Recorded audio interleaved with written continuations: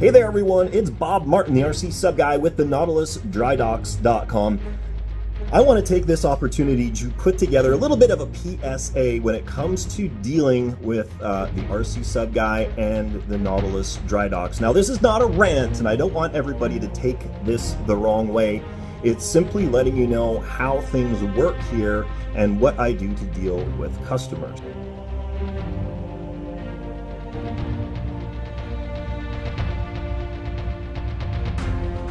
Now, up to this point, I've been more than happy to talk to anybody anywhere in the world and talk them through their RC sub projects. But fortunately for me, the Nautilus Dry Docks has grown in popularity, as has my footprint on the internet. Now that means that I'm starting to see more and more inquiries from people all over the world, which is great. I want to see this hobby grow and evolve.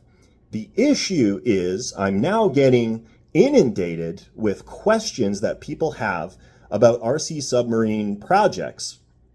Now, up to this point, I was able to field them, but now the volume has increased to the point where I am spending, and I've been tracking this, between 1 and 2 hours per day just on correspondence.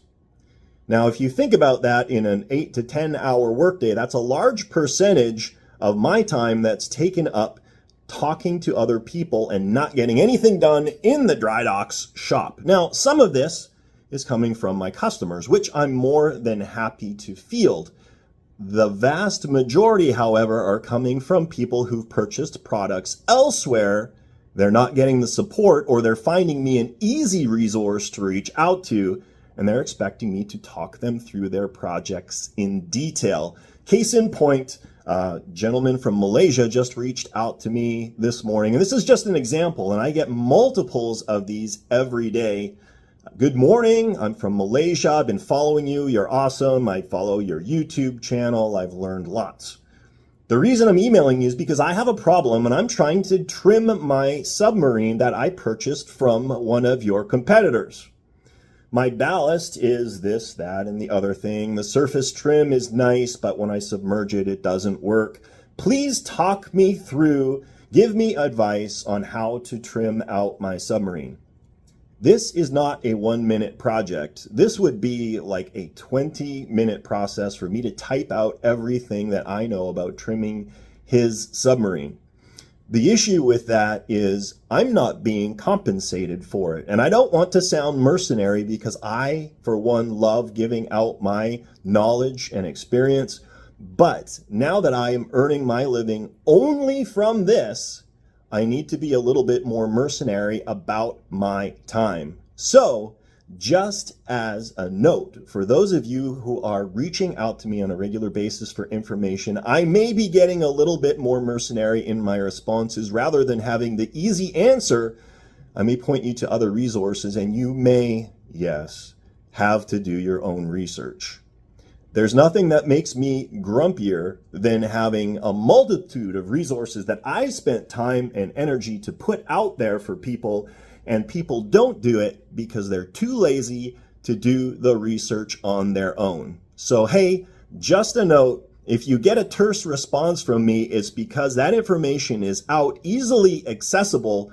I've taken the time to give it to you. You've elected not to find it.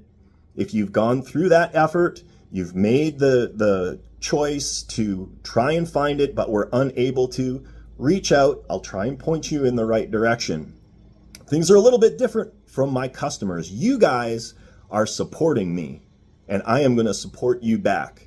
So if this makes a difference for you deciding where to purchase your materials from, so be it. These are my customers. They are going to get priority. They're going to get the vast majority of my time and energy in responses and helping them with their project. It only makes sense. If you're upset with that, I'm sorry. That's the way it is. I'm a businessman now, and this is the only thing that I do to support myself and my family. If you don't like it, there's not many other suppliers out there, but you're welcome to purchase from them. The other resource that's out there that will give you priority in my docket is the Nautilus Dry Docks Dive Tribe. Now, this is a membership program. You can get membership on my website at nautilusdrydocks.com. Dive Tribe members absolutely get premier focus from me, but more than anything else, it gives you access to all of the other experts in the RC submarine community, because every 2 weeks we have what we call our Dive Tribe gathering. This is an online meeting. You can sign in, you can lurk if you're just looking for information, but we urge everybody to chime in. This is for beginners. It's your opportunity to ask questions. Leverage all of the experience and knowledge of this group. There's usually between 12 and 20 of us on. We have a great time talking about RC submarines. For the investment in membership, you also get discounts on products. It is well worth it. So take advantage of that. It will help you in your journey. I guarantee you'll learn more from one Dive Tribe meeting than you will from a month of internet research. So with that, I'm going to sign off. Just a little PSA. Again, I'm not grumpy. I'm not upset. I just want to explain what you may be seeing in the future from me via correspondence, texts, emails, Facebook messages, Instagram messages, YouTube comments, and all of that stuff. Now you know. If you have questions or comments, I would actually love to see. Go ahead and post your comment down below. I check it as often as I can, but if you want to get a response right away, hit me an email, bob@nautilusdrydocks.com. And with that, I'm going to sign off. Thanks for watching, thanks for listening, thanks for supporting me. We'll catch you next time.